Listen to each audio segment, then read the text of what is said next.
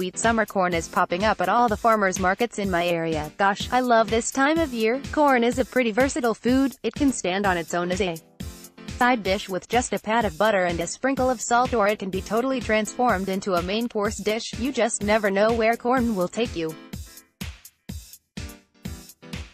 When corn is in abundance in the summer, I love to get creative with it. I especially like using it in salsas and bacon dishes where the sweetness balances out the salt and spice. I don't know about your area, but here in mine, when sweet summer corn is in season, it's a super budget-friendly food too. I think I paid like 29 cents an ear last summer. To say I'm looking forward to summer corn is an understatement. What is your favorite use of sweet summer corn?